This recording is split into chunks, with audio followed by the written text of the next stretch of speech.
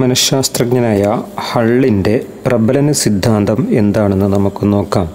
ഹള്ള്സ് theory of re enforcement. അദ്ദേഹം അമേരിക്കക്കാരനായ ഒരു സൈക്കോളജിസ്റ്റാണ് ഹള്ള്. അദ്ദേഹത്തിൻ്റെ ലോ ഓഫ് എഫക്റ്റ്, അതായത് ഫലനിയമം, അതുപോലെ കണ്ടീഷനിങ്, അനുബന്ധന തത്വം, ഇത് രണ്ടും ചേർന്നതാണ് ഹള്ളിൻ്റെ പ്രബലന സിദ്ധാന്തം. അപ്പോൾ ഹള്ള്സ് തിയറി ഓഫ് റീ ഇൻഫോഴ്സ്മെൻ്റ് ആണ് നമ്മൾ പഠിക്കുന്നത്.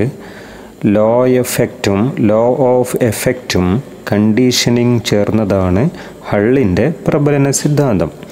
അതായത് നിലവിലുള്ള SR ബന്ധങ്ങൾ ശക്തിപ്പെടുന്നത് ലോ എഫക്റ്റിൻ്റെ അടിസ്ഥാനത്തിലുള്ള ട്രയൽ ആൻഡ് എറർ പഠനം വഴിയും പുതിയ SR ബന്ധങ്ങൾ ഉണ്ടാകുന്നത് അനുബന്ധനം വഴിയുമാണെന്നാണ് ഇദ്ദേഹം അഭിപ്രായപ്പെടുന്നത്.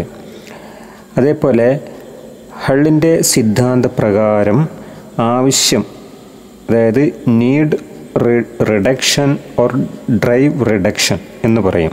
ഈ ആവശ്യം പൂർത്തീകരിച്ചു കഴിഞ്ഞാൽ SR ബന്ധങ്ങളെ പ്രബലപ്പെടുത്തുന്നു. ഉദാഹരണമായിട്ട് അദ്ദേഹം പറയുന്നത്, വിശക്കുമ്പോൾ ഭക്ഷണം കിട്ടിയാൽ വിശപ്പ് മാറ്റുക എന്നുള്ള ആവശ്യം എന്ത് ചെയ്തു, അതവിടെ പൂർത്തിയാക്കപ്പെട്ടു. അപ്പോൾ അദ്ദേഹത്തിൻ്റെ ഈ സിദ്ധാന്തം തെളിയിക്കുന്നതിന് വേണ്ടി അദ്ദേഹം എലിയിലാണ് പരീക്ഷണം നടത്തിയത്. പ്രത്യേകിച്ച് 2 അറകളുള്ള ഒരു കൂട്, ആ കൂടിൽ പിന്നെ പ്രത്യേക രീതിയിൽ വൈദ്യുതിയൊക്കെ കടത്തിവിട്ടുകൊണ്ട് എലിയെ ഓടിപ്പിക്കുകയും ഒക്കെ ചെയ്തിട്ട് അദ്ദേഹം ഈ സിദ്ധാന്തം തെളിയിക്കുകയാണ് ഉണ്ടായത്. അതേപോലെ ഇദ്ദേഹം ഈ SR ബന്ധങ്ങളുടെ ശക്തി പല കാര്യങ്ങളെയും, അതായത് വേരിയബിൾസ് ആശ്രയിച്ചാണ് ഇരിക്കുന്നത് എന്ന് ഇദ്ദേഹം പറഞ്ഞിട്ടുണ്ട്. SR ബന്ധങ്ങളുടെ ശക്തി എന്ത് ചെയ്യുന്നു, പല വേരിയബിൾസിനെയും ഡിപ്പെൻഡ് ചെയ്തിരിക്കുകയാണ് എന്ന് ഇദ്ദേഹം പറയുന്നു. അദ്ദേഹം പറയുന്നത് ഈ വേരിയബിൾസ് ഇതാണ്: 1 drive, 2 incentive motivation, 3 habit strengths, 4 excitatory potential. ബന്ധങ്ങളുടെ ശക്തി എന്താണ്, ഈ 4 വേരിയബിൾസ് അഥവാ ഈ ചരങ്ങളുമായി ബന്ധപ്പെട്ടിരിക്കുന്നു എന്നാണ് ഇദ്ദേഹം പറയുന്നത്. ഇനി വിശദമായിട്ട് നമുക്ക് നോക്കാം. ഡ്രൈവ് എന്ന് പറഞ്ഞാൽ ആവശ്യം നിറവേറ്റപ്പെടാത്ത ഒരു താൽക്കാലിക അവസ്ഥ, അതിനാണ് ഡ്രൈവ് എന്ന് പറയാം. ആവശ്യം നിറവേറ്റപ്പെടാത്ത ഒരു താൽക്കാലിക അവസ്ഥയാണെന്ത്, ഡ്രൈവ്. ഉദാഹരണത്തിന് വിശപ്പ്, അറിവ്, സെക്സ്. അപ്പോൾ ഇതാണ് ഡ്രൈവ്. ഒരു താൽക്കാലികമായ ഒരവസ്ഥ, ആവശ്യം നിറവേറ്റപ്പെടാത്ത ഒരു താൽക്കാലികമായ അവസ്ഥയ്ക്കാണ് ഡ്രൈവ് എന്ന് പറയുന്നത്.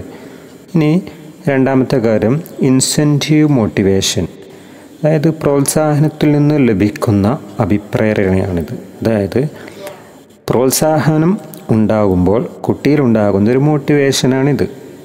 ഒന്ന് പ്രോത്സാഹിപ്പിക്കുമ്പോൾ കുട്ടിയിലുണ്ടാകുന്ന ആ അഭിപ്രേരണ മോട്ടിവേഷനാണെന്ത്, ഇൻസെൻറ്റീവ് മോട്ടിവേഷൻ. ഉദാഹരണത്തിന് സമ്മാനത്തിൻ്റെ തോത്, ഒരു ലോക്കൽ സമ്മാനം കൊടുക്കുന്നതും ഒരു വലിയ സമ്മാനം കൊടുക്കുന്നതും അതിൻ്റെ തോത് കൂടുമ്പോൾ എന്ത് ചെയ്യും, അഭിപ്രേരണ മോട്ടിവേഷൻ ശക്തമാകും.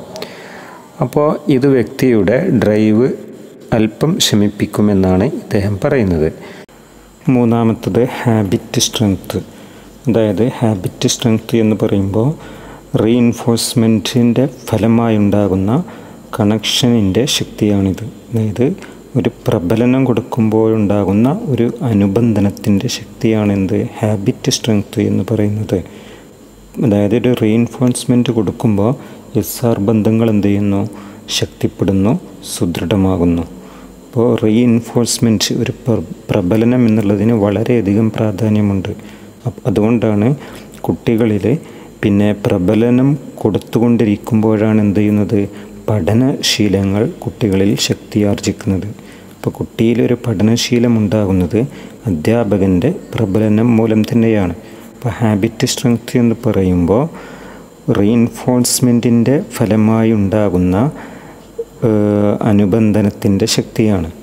ഇനി നാലാമത്തെ കാര്യം എക്സിറ്റേറ്ററി പൊട്ടൻഷ്യൽ എന്ന് പറഞ്ഞാൽ പിന്നെ തന്നിരിക്കുന്ന ഒരു സ്റ്റിമുലസിന് ലഭിക്കാവുന്ന പ്രതികരണത്തിൻ്റെ മൊത്തം മൊത്തം ഒരു ടോട്ടൽ പ്രവണതയാണെന്ത് ഈ എക്സിറ്റേറ്ററി പൊട്ടൻഷ്യൽ എന്ന് പറയുന്നത്. Total tendency of the organism to give A particular response to A given stimulus എന്ന് പറയാം. അപ്പോൾ എക്സിറ്റേറ്ററി പൊട്ടൻഷ്യലാണ് നാലാമത്തെ വേരിയബിൾസ്. ഇനി ഇദ്ദേഹത്തിൻ്റെ ഈ പ്രൈമറി റീഇൻഫോഴ്സ്മെൻറ്റ് തത്വം എങ്ങനെയാണെന്ന് നമുക്കൊന്നുകൂടി മനസ്സിലാക്കാം. അതായത് ഒരു റെസ്പോൺസ് അതിനെന്ത് ചെയ്യുന്നു, ഒരു സ്റ്റിമുലസ് പിന്തുടർന്ന് വരികയും തത്സമയം, അതായത് ഒരു റെസ്പോൺസ് ഉണ്ടാകുമ്പോൾ ഒരു സ്റ്റിമുലസ് പിന്തുടർന്ന് വരികയും തത്സമയം എന്ത് ചെയ്തു, അതിലൂടെ ഒരാവശ്യം അംഗീകരിക്കപ്പെട്ടു കഴിഞ്ഞു. ഇങ്ങനെ ചെയ്യുമ്പോൾ എന്ത് ചെയ്യുന്നു, SR ബന്ധം ആവർത്തിക്കപ്പെടാനുള്ള സാധ്യത കൂടുമെന്ന് ഇദ്ദേഹം പറയുന്നു. അതായത് സ്റ്റിമുലസ് അതിനൊരു റെസ്പോൺസ് അതുണ്ടാകുമ്പോൾ എന്ത് ചെയ്യുന്നു, നീഡ് റിഡക്ഷൻ എന്ന സംഗതി ഉണ്ടാകുന്നു എന്നാണ്. അപ്പോൾ ഈ ഹള്ളിൻ്റെ റീഇൻഫോഴ്സ്മെൻറ്റിൻ്റെ പ്രസക്തി എന്ന് പറയുന്നത് എന്താണ്, ഈ പ്രബലനം, പ്രബലനം എല്ലാ പഠനത്തിലും എന്തുണ്ട്, അതിൻ്റെ അടിസ്ഥാനമാണെന്നാണ് ഈ ഹള്ള് അസന്നിഗ്ധമായി പ്രസ്താവിക്കുന്നത്.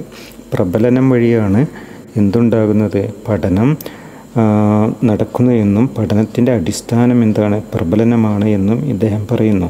അപ്പോൾ അധ്യാപകൻ്റെ പുഞ്ചിരി, അതേപോലെ പ്രോത്സാഹനം, ഇതൊക്കെ എന്ത് ചെയ്യുന്നു, കുട്ടികളുടെ പഠന പ്രക്രിയയിൽ വലിയ ഒരു പ്രബലന ശക്തിയായി വർത്തിക്കുന്നുണ്ട് അദ്ദേഹം പറയുന്നു.